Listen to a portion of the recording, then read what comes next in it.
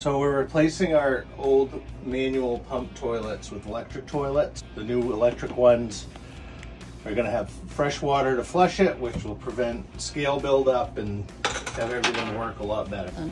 Got the bucket to collect any ooze that comes out. I'm gonna dump this crap out of the toilet. What are you doing? I'm draining the poop out.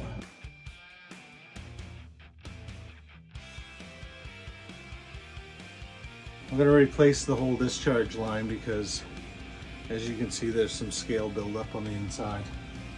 Thanks. Got the new toilet in place. Now I just got to screw it down. And we got a full-size bowl.